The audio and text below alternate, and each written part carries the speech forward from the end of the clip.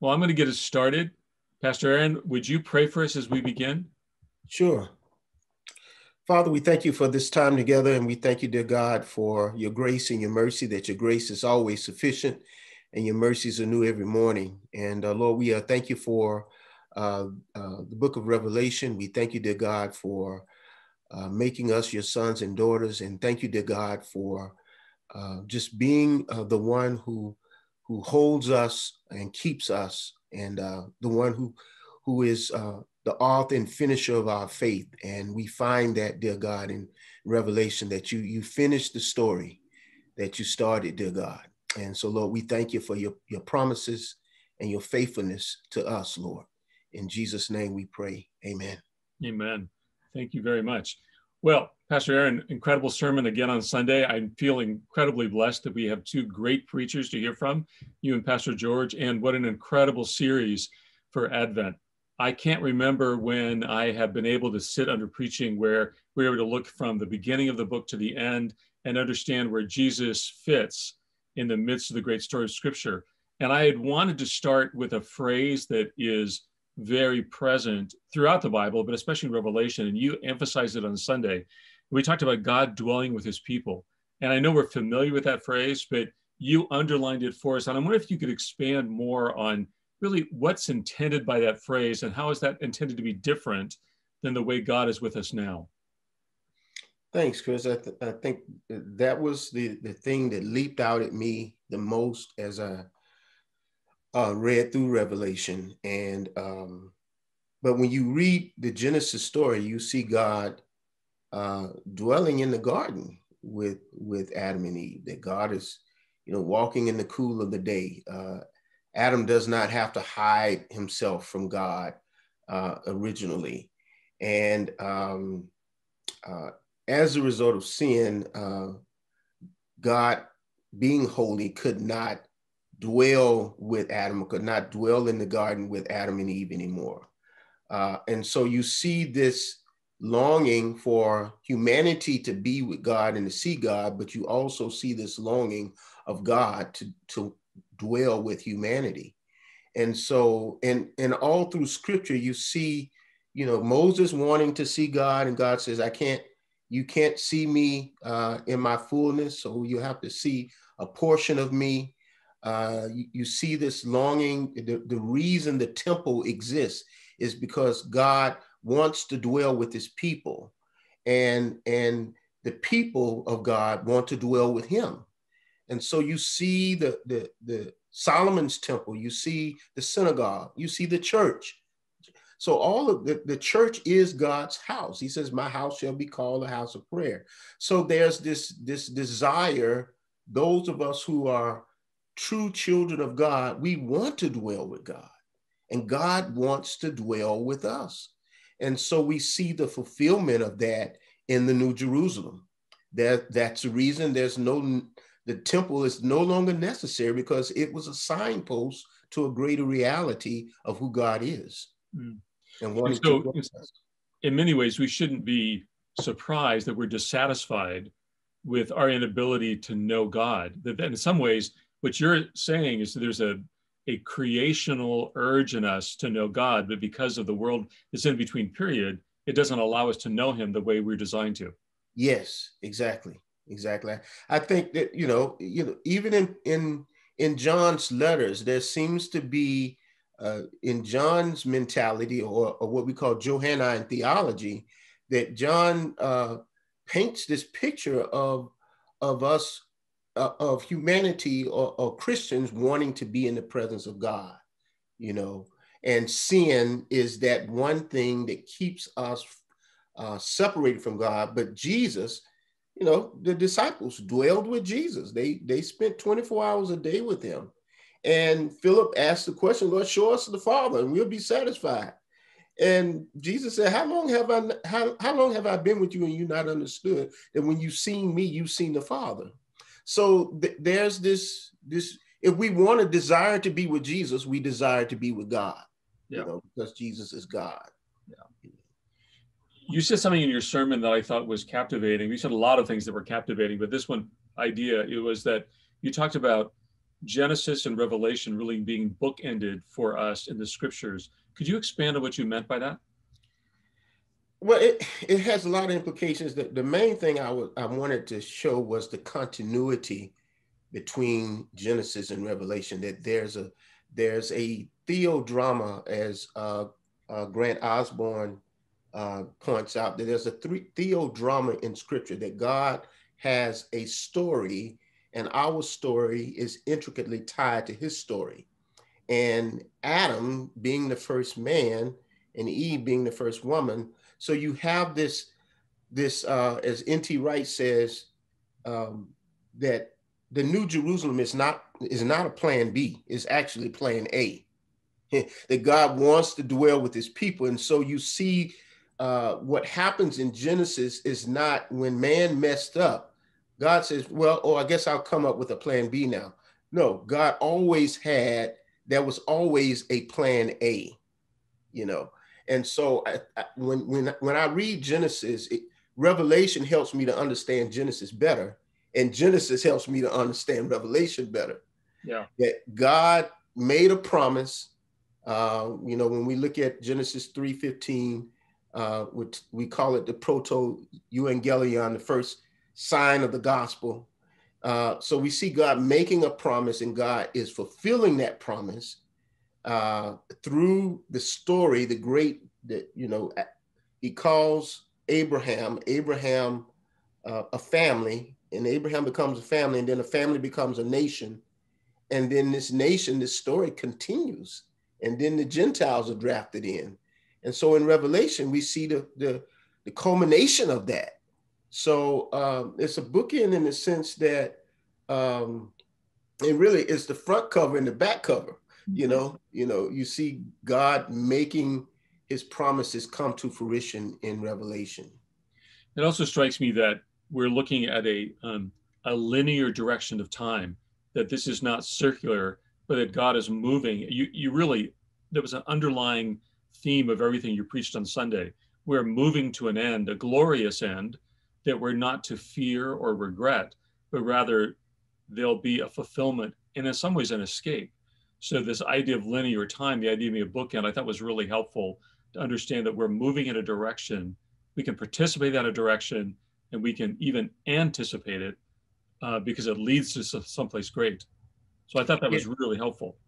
Yeah, I think just to add to that, Chris, I think one of the things that Michael Gorman says in this book, and N.T. Wright says as well, when he talks about Revelation for everyone in his commentary, he says we historically, and a lot of this comes as a result of fundamentalism, how we interpret Revelation and dispensationalism and pre-trib, post-trib, and all of these different ways of interpreting Revelation. We miss the big picture of Revelation, and it's ultimately about Jesus bringing God's kingdom down on earth.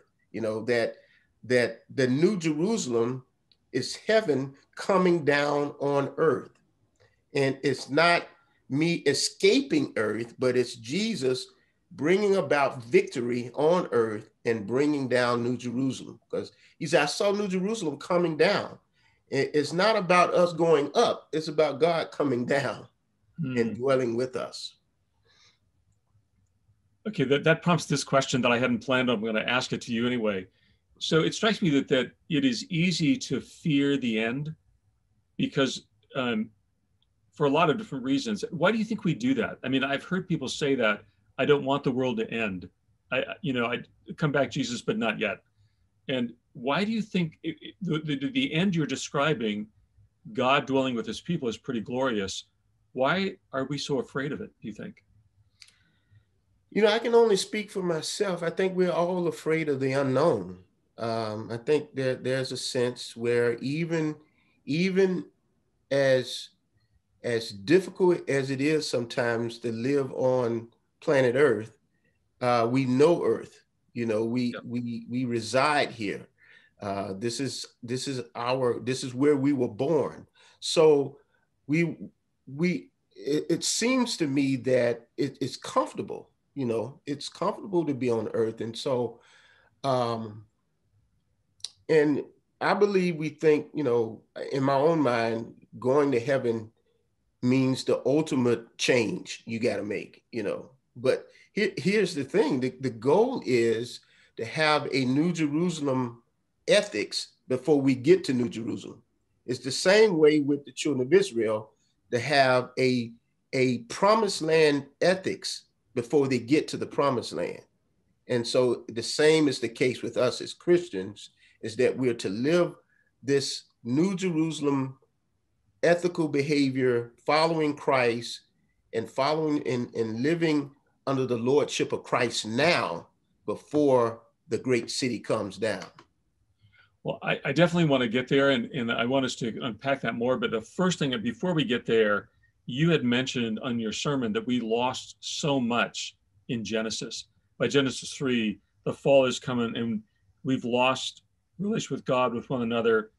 Can you expand on the significance of that last? I know that we'd all agree with that. Yes, we sinned, broke relationship with God, but sometimes I feel like we are so used to the loss, it doesn't feel like loss anymore. And I wonder if you could expand more on the implications of that loss and what loss looks like around us in our daily life.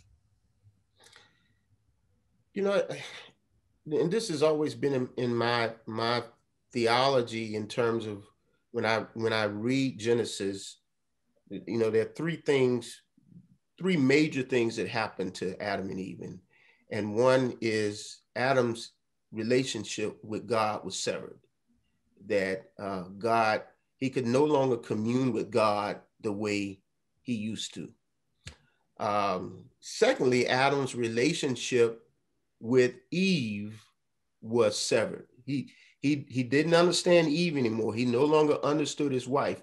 And, God says that there's going to be enmity between you and her now. And then thirdly, his relationship to creation. Adam could no longer go over to the bear and pet him.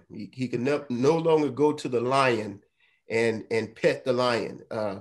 His relationship with creation and the ground, he's going to have to really work hard now. He's going to have to separate weed from tares now. So the curse affected every aspect of Adam's relationship with God, with Eve, even with his sons, with Cain and Abel, and with the ground and creation.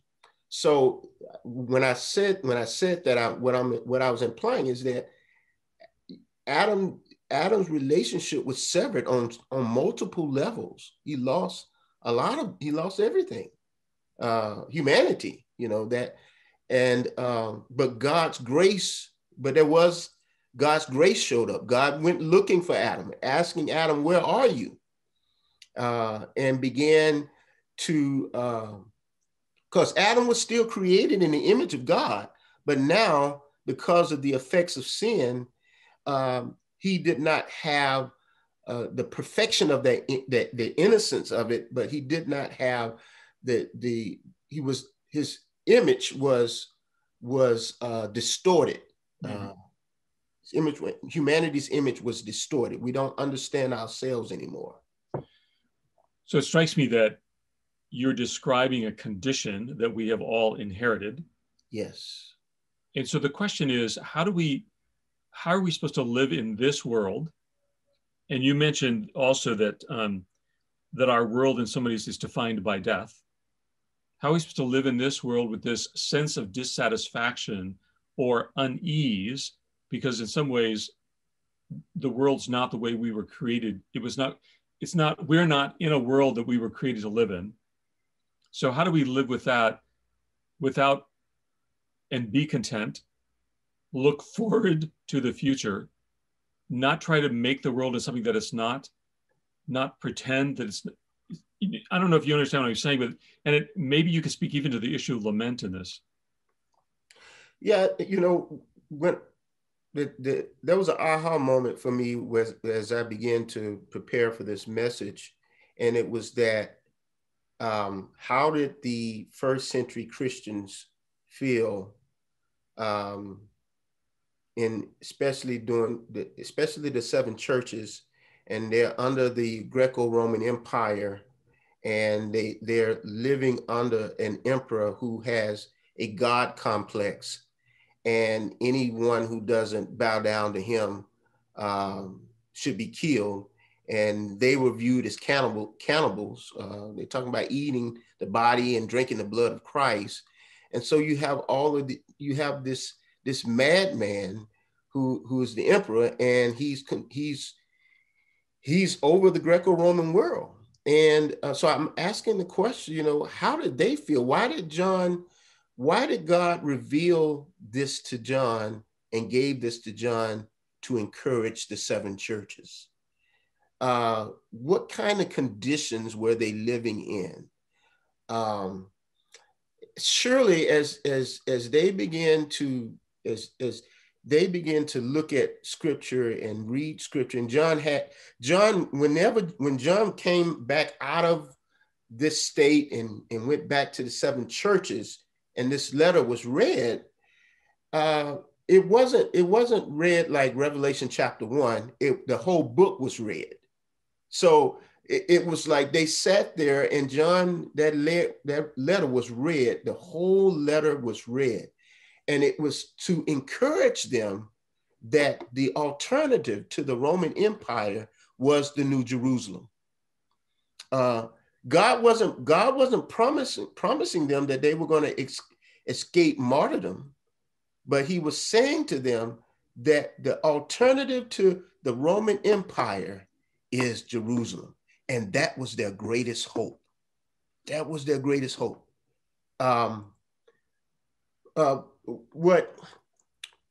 What Michael Gorman points out is, he talks about civil religion in his book, and he talks about the idea of a Christian nation is somewhat deceptive for us as Christians, because we have more hope. We view this Christian nation as a New Jerusalem, and we have wedded ourselves to this fairy tale of a nation, that this nation is somewhat of a New Jerusalem, of a promised land, and so in other nations that experience much more persecution, Christians experience much more persecutions. They long for the New Jerusalem more than we do, because we're so comfortable in America. Well, and it strikes me that we need to bring up the question of race in this, because if you're a majority culture person in the US, yes, you, as a white male, older white male, it is possible for me to create a world where I'm advantaged. And while I know my world isn't perfect, and that's one of the lies that you can deceive yourself with, but you can create a world that it becomes normative for you to have advantage, to have access, to have high comfort, and then pretend that that's normative and that it's God-given. Yes. Right? And so then what you're describing is, that's a falsehood. And you talked in your sermon about the danger of confusing your resources with the source of life. That's right. Could you expand on that a little bit, and just maybe tie that how we understand kind of race issues in the US?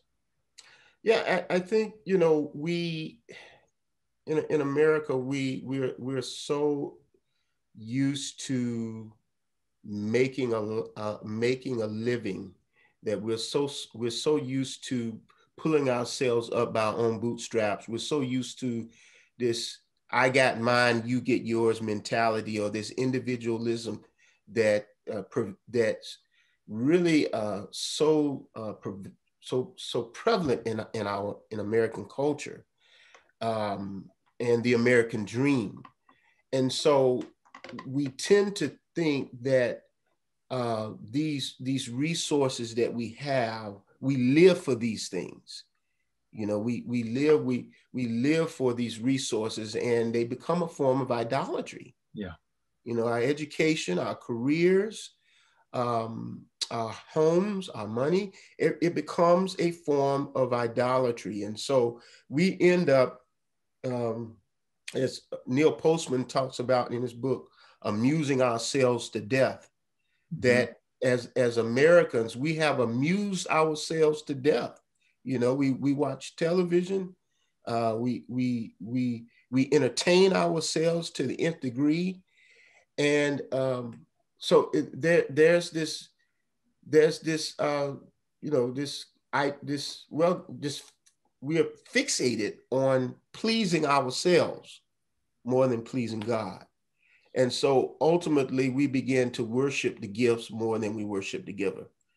And until we put things in a proper perspective, then then New Jerusalem will become more desirable to us, and dwelling with God will become more desirable to us. So that is just a critical issue. So if I don't yearn for the New Jerusalem, yearn for God more than the life I have now, then it sounds like what you're saying is, yeah, I create religion as recreation, not as life.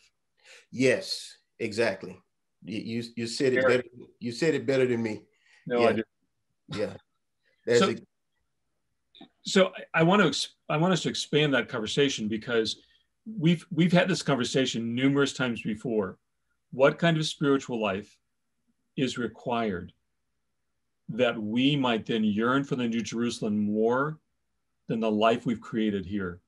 What kind of a spiritual life must you have in order to go there? You know, I think Paul talks about being unclothed in this world and wanting to be clothed with Christ. And he talks about this spiritual clothing, you know, so that we will not be found naked when Christ comes back. You know, Pastor George talked about it last week, you know, and I alluded to it this week, but the idea is to focus more on the New Jerusalem than we do on America. To focus more on the things that are unseen than the things that are seen. N.T. Wright talks about that everything that we see, the sun, the moon, the temple, lights, everything points to a greater reality. The temple pointed to a greater reality. Don't get fixated on the temple. Yeah. Don't get fixated on the sanctuary. We talked about this summer, you know, about orientation, disorientation, and new orientation. Don't get fixated on the things that are seen. Don't allow things that are seen to become a vice to you. Mm-hmm. And so I think, to me, the kind of life that prepares us for this New Jerusalem is a life that detaches out, that we put things in a proper perspective. We detach ourselves from the things of this world, not saying that we can't enjoy the world and enjoy the things in the world, but don't let it become a vice and a form of idolatry. And it's so easy to happen. Because if we get Michael Gorman, he just does a great job in explaining how we as Christians in America, we will take something secular and evil in the world and make it sacred. You know, scary. Yeah, and he talks about it in terms of our political system. You know, at best, our democracy is still a man-made system. At best, yeah, it's still a fallen, distorted system. And so why do we get so angry over political systems? Because it's become a form of idolatry. We wear it too close to the vest. Yeah. And so somebody's put a question in the chat I'm going to get to, but I want to ask this question first. So how do you know when you've made something you own, you're looking at, or you believe an idol? When you can't let it go. When you can't let it go. It's if it's more valuable to you than your life with Christ. If it separates you from Christ, when I was at the former church I pastored, there were a couple of, there were families who had children who played soccer and played softball and baseball, and they played it on Sundays, and there was one family that came up to me and said, Reverend Williams, you convicted me one Sunday that I was teaching my child that playing soccer is more valuable than worshiping the Lord. Wow. And it was like, he said it was eye-opening. It was eye-opening to him that he was conditioning his child to neglect worship and show by his behavior, to show him that soccer, extracurricular activities, is more important than worship. Yeah. What you can't let go of is probably what you're worshiping. That's a powerful image. I was in this conversation with someone who is Caucasian, and we were talking about issues of identity and what it meant to be a person of advantage. And they were really struggling with the idea that somehow their skin color gave them advantage in the culture.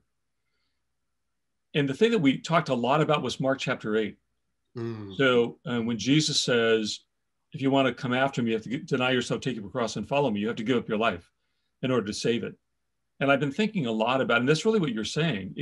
If I'm not willing to give up this thing that I find my identity in, that I think is so fundamental to me for the sake of following Jesus, then I'm probably worshiping my identity. Yes. I think in even one of the things the Lord taught me, has been teaching me, is that, and this is just what God revealed to me personally, that the church had become to me a form of idolatry. That the African American church had become a form of idolatry to me. That my identity was so rooted in being a Black pastor in a Black church, that I elevated it more above my relationship with Christ. This is what God was showing me. And the litmus test for me was I willing to walk away from it? Yep. Okay, well, I'm going to ask this question. We could go a lot further into this, and we might, but somebody's asked, so how do you gain a perspective of the unseen? How can we be less focused on what's seen and develop a spiritual life where we're really thinking about the unseen, thinking about God? Well, it's what C.S. Lewis, talks about the Christian imagination, that when you read the scriptures, imagination and faith goes hand in hand. And I just love the imagination of C.S. Lewis and J.R. Tolkien, but it's rooted in scripture. That what they wrote, everything that they wrote had its foundation in scripture. So to me, it has a lot to do with when we read scripture and even the symbolisms, because we haven't been to heaven yet. We haven't been to the New Jerusalem yet, but John has painted a picture. Paul paints a picture. Peter paints a picture.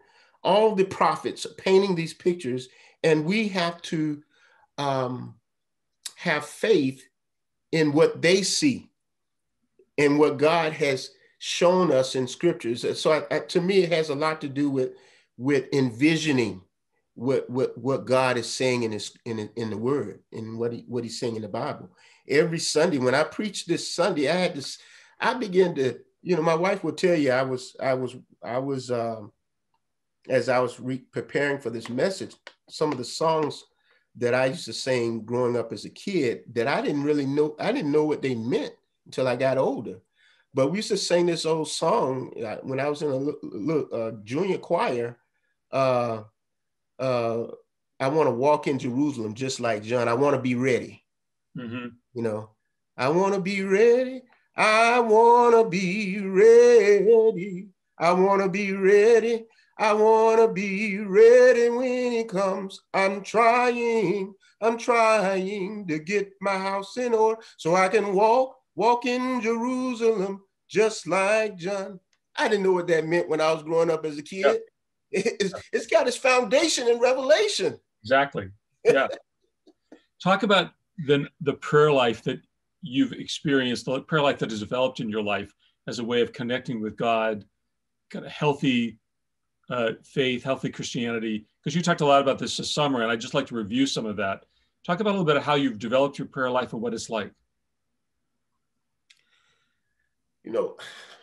I gather with the group of men every morning, Monday through Saturday, and we pray together, we fellowship together. But what God was also teaching me is, even before I pray with them, I need to talk to him. Before I get on the phone, get on Zoom and pray, that the priority of my relationship with him supersedes me praying with them. The priority of my relationship with my wife, my relationship with God supersedes my relationship with my wife. So for me, God taught me early in my calling to ministry. I remember God saying to me on my knees one morning, he said, "Aaron, you will accomplish more on your knees than you ever will on your feet." Yeah. And God has proven that to me over and over again. I'm not the smartest person in the world. I'm not the most intuitive person in the world. But when I get on my knees, God drops wisdom in me. Mm-hmm. He reveals things to me that I never would know, and it's all because, I remember getting on my knees one day and God says, I want you to go to seminary. And I kept saying, Lord, I don't want to go. Can I go to seminary right here in Augusta? And I wrestled with God for 3 years before I went to Dallas. I wanted to go to Duke. I wanted to go to Princeton. And then when I was in Dallas and a graduate from seminary, and I wanted to go back to Georgia, go back to the East Coast. And the Lord says, no, you're not going back home. I'm sending you to Seattle. And God has always revealed to me in my prayer life what he wants me to do, and then talk me out of what I want to do. It's kind of like, I want to go where I'm comfortable. I want to be where I'm comfortable. I'm an introvert by nature. I didn't want to preach, but God called me to preach. I tried to run from it for a few years.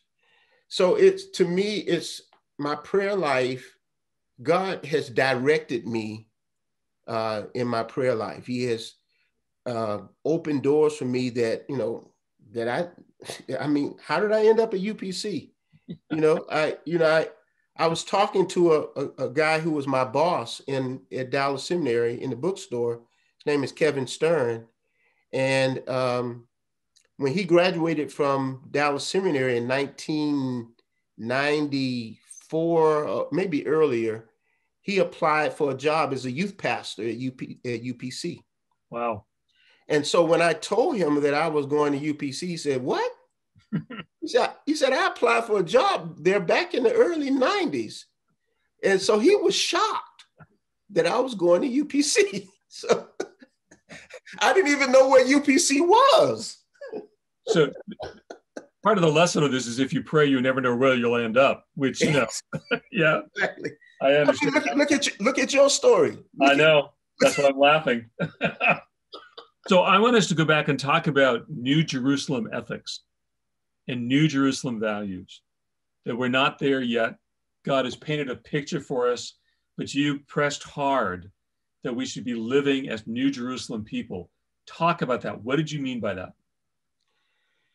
Well, it goes back to what I was saying about, the promised land, that, the children of Israel they wandered in the wilderness for 40 years, and those who were under over 20 did not make it into the promised land because they could not get Egypt out of them. You know, the Egyptian mindset, God could not allow them to go into the promised land with an Egyptian mentality. And so I look at that in many ways. It mirrors us as Christians today, is that the closer we get to Christ and the closer that we follow Christ, and the closer we get, the more clarity he gives us, and the more we are formed into his image. And walking with Christ prepares us for New Jerusalem. I mean, the life of Christ, the works of Christ, the words of Christ. Peter said, let the words of Christ dwell in you richly. And so Paul talks about this as well, the renewing of your mind. All of this is about preparing us for that greater reality, life beyond the physical and the visible things that we see right now. I'm really stuck on this image. They couldn't get Egypt out of them. That is an incredible, powerful image. That phrase, I think about being so bound by the world around me that I can't dwell in the kingdom, right? I can't do kingdom work because I'm so bound to the earth around me, to the world around me. I can't get it out of me. That's powerful. I wonder if you used this phrase that really has captured me. They were called to be not a cul-de-sac of blessing, but a conduit of blessing. What did you mean by that? Not to be hoarders. You know, God often blesses us to be a blessing to someone else. And sometimes we think the blessings that God placed in our laps are for us. And many times it's for others. And we're to be a conduit to pass that blessing on to someone else. You know, this is not for me. This is for you, you know. And in many ways, it's like the man who had the talents, the man who buried his talent, you know, and God says, you know, when he comes back, I never intended for you to bury your talent, that you're supposed to, it's supposed to multiply 30-fold, 100-fold.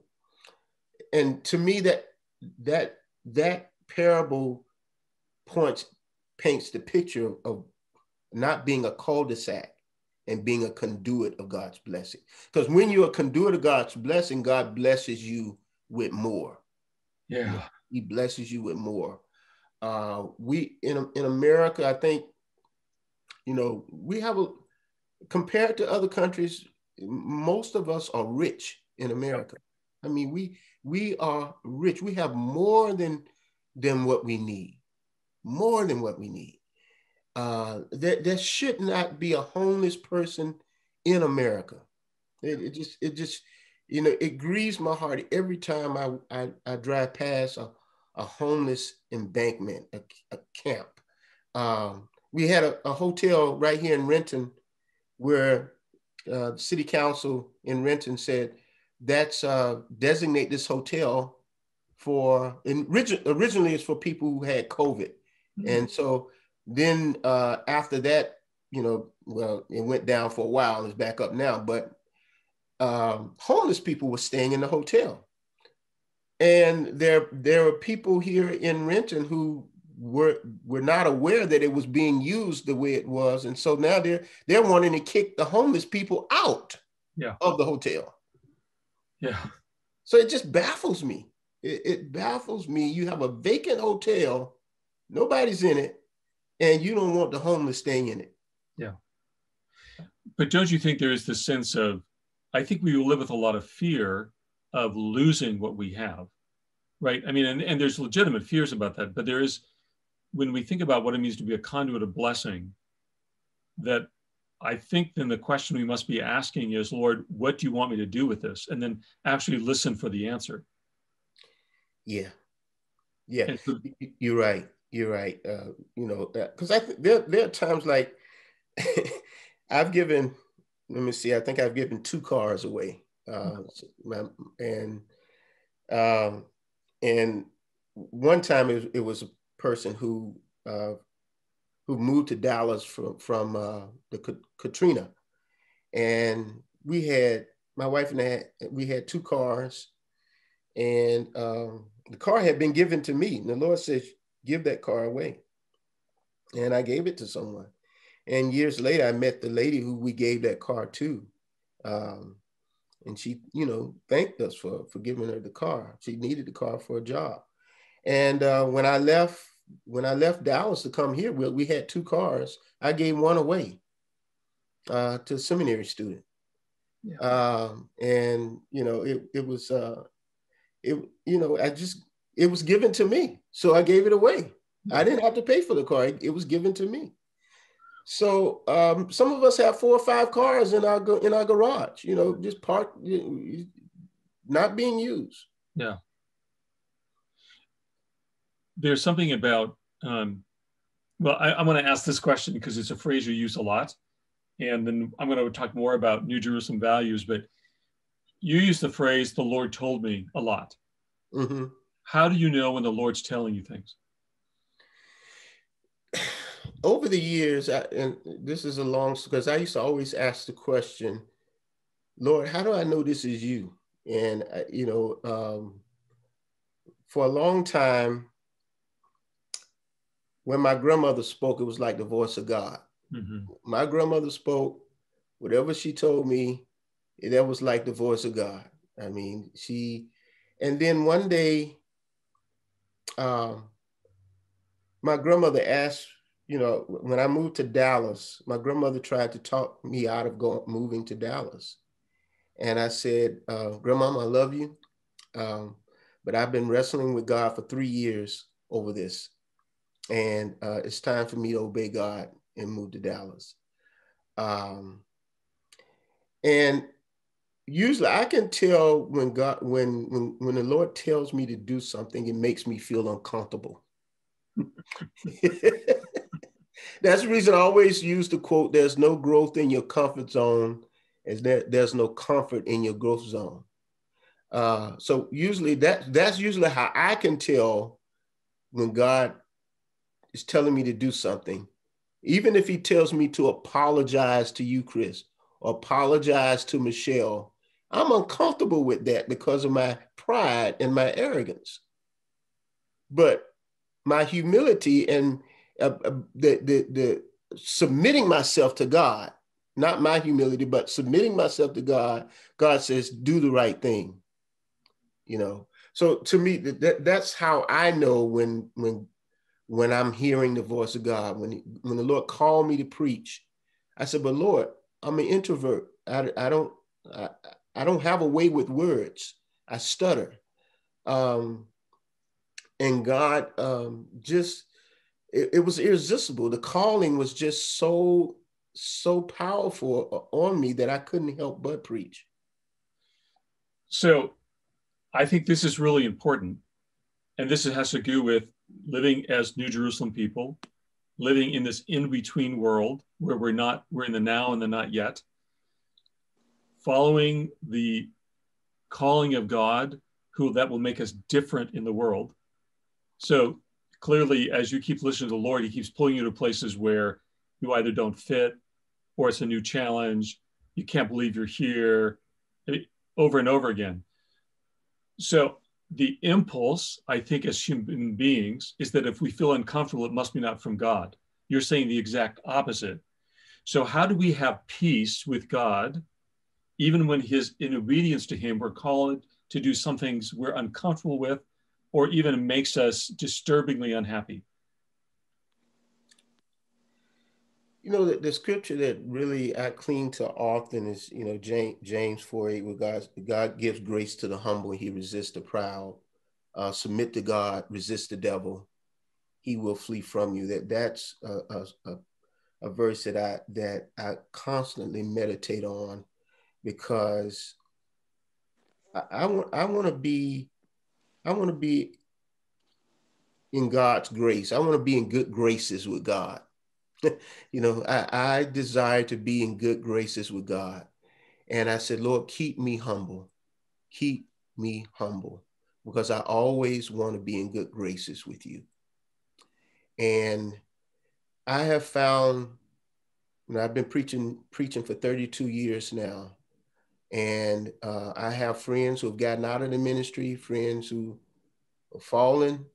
But that's always been my prayer, Lord, keep me humble, because I want to always be in good graces with you. And God has been faithful. Yeah. He's been faithful.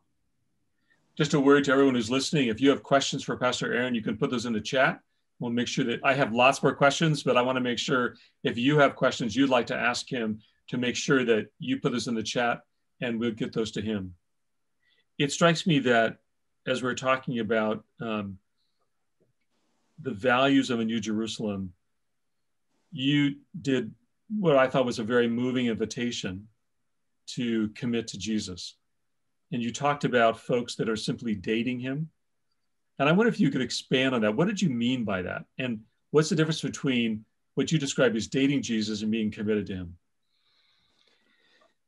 You know, the imagery of that is, when you're dating someone, you pick them up, you take them out, you wine and dine them, and you drop them back off. You know, we treat Christ like that in terms of that's imagine that the church is Christ's home. It is Christ's home. It's the house. We come to church. We date Christ. We date him, and we drop him off, and we don't take him back with us into the world. We don't take him with us home. We don't take him home with us. We don't take him to work with us. We don't take him. We don't stay with him, you know. And so the idea there is that when you've settled down with Jesus, he goes everywhere with you. I was talking to a lady today, and she had a beautiful lab.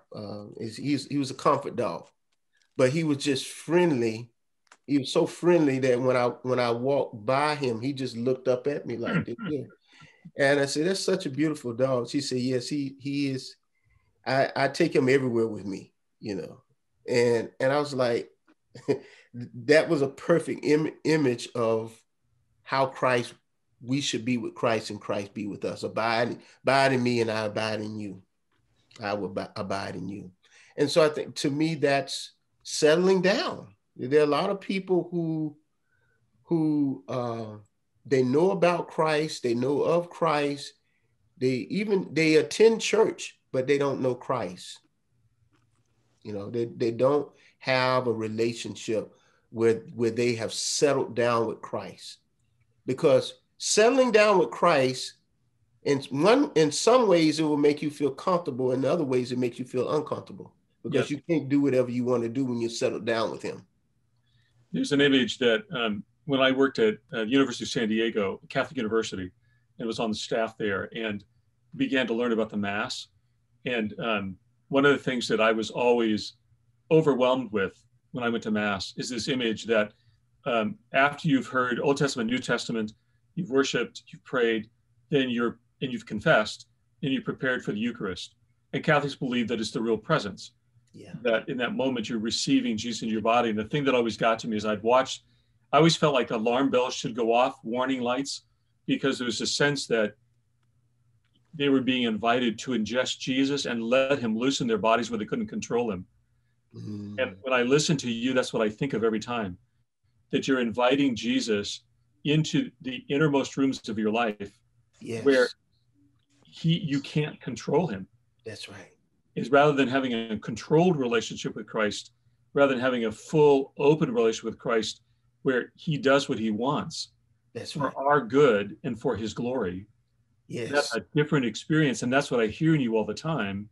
Yes. But I ache for the folks who don't know that. Yeah. And they're coming to church.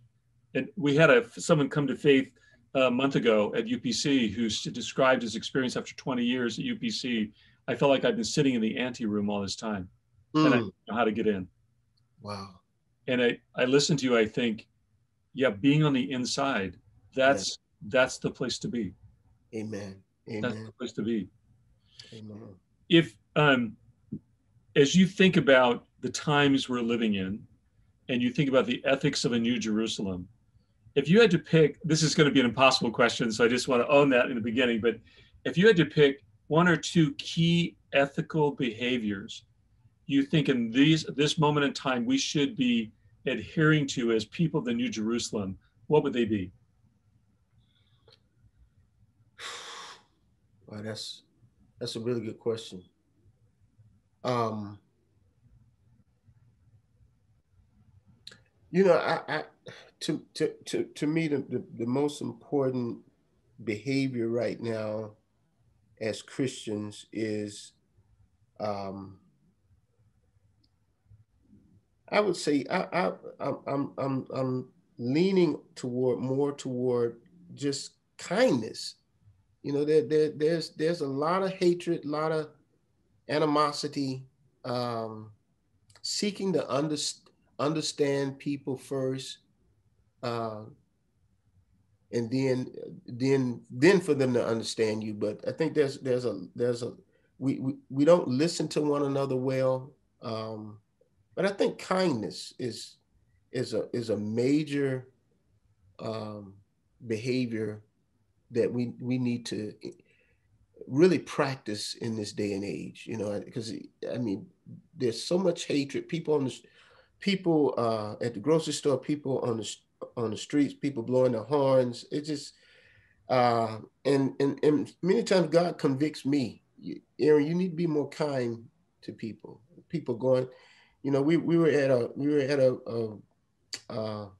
sandwich shop the other day, and this young man just got very upset. My wife was just asking a question, and he just flew off the handle and walked out of the store. And I started looking at him. I said, he may be going through a lot. He could be going through a lot. We don't know what that young man is going through. You know, there's so much going on in the world. So I do believe kindness makes a big difference right now. And that's just one of my, it's so many I was going through my head, but that's what I was thinking about. And what would another one be? Pick two. I know it's a crazy question, but kindness, the discipline of kindness, the gift of kindness. I would say,